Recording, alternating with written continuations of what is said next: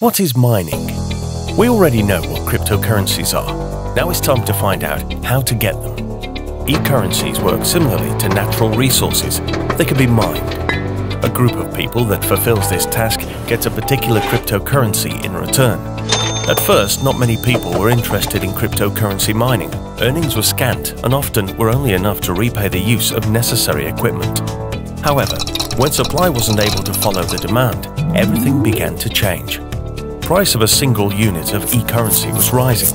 Profitability of mining was also increasing. It resulted in investments in next machines necessary for excavating a greater quantity of a particular cryptocurrency. With the passing of time, the extraction of cryptocurrency began to be harder. As we know, most of them have a determined number of units that can be in circulation. We call this the limitation of supply.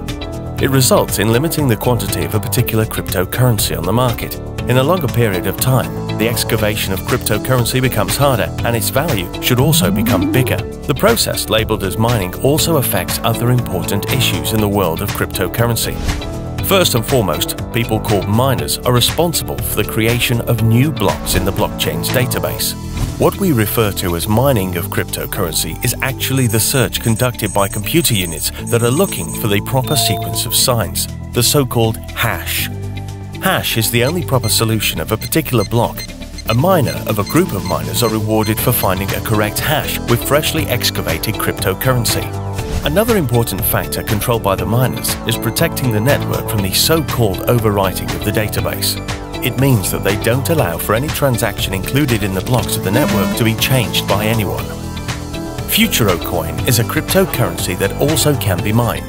The period of its excavation is supposed to last for 10 years, and the maximum supply of FuturoCoin will amount to 100 million units.